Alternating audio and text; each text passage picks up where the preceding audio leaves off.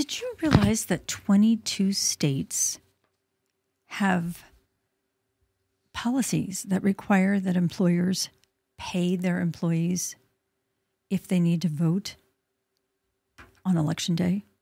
No, I'm not saying if they have to vote. Everybody should be voting. Everybody should be voting. Let me start over. If they have to vote during work hours, I didn't realize there were 22. That's a lot. You're listening to The Human Resource. My name is Pandy. We are coming to you from Cincinnati, Ohio, from the ICRC-TV cable station. I had no idea that there were 22 states with policies. And I'm wondering how many of you do.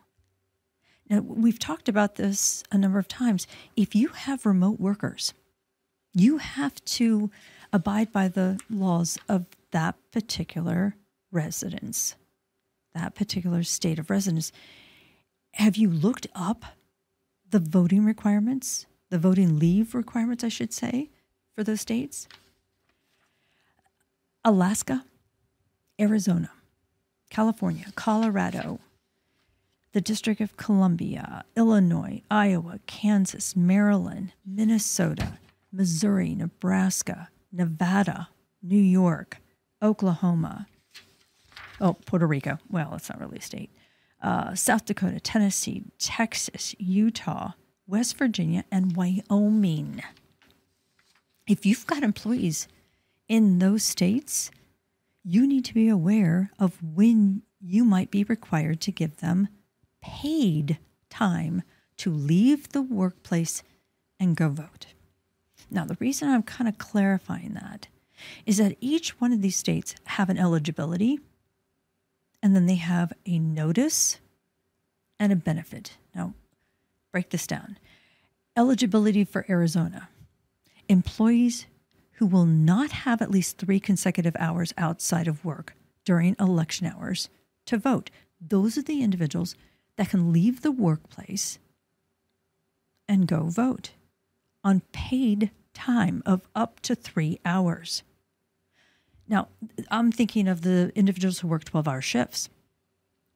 There's a good chance that that individual, because they have that travel time to get to work, they've got that travel time after work, there's a good chance they're going to miss the polling hours. So an employer in Arizona with someone under those work conditions would have to pay for them to go vote.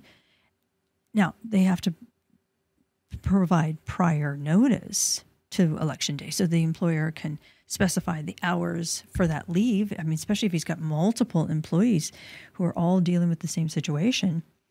But Texas, on the other hand, the benefit is unspecified. Employees who do not have 2 consecutive hours outside of work while the polls are open to vote are eligible. They don't have to give any specific notice, and there's no limit. It says benefit unspecified. Ladies and gentlemen, this is one of those examples where we want to make sure that the employees get the rights, the benefits, the things that are available to them. But at the same time, you've got to be able to keep up with this, because this can affect your business from not only a budget perspective, but just a staffing perspective. So as we see election day coming up, and as we know that we want everyone to vote, that is their God-given right here in this country, be thinking about scheduling or at least identifying who those individuals might be and making the appropriate accommodations. State voting leave requirements. This was actually, if you want this list, please give me a call. I will be more than happy to give it to you. I don't know that it's public. I couldn't find it on the internet myself, but there might be some other resources. But feel free. Send me an email. I'll be more than happy to make sure you get a copy. And if you have any other questions about what you can or cannot do with the election coming up, let me know. We'll make it a topic on the show.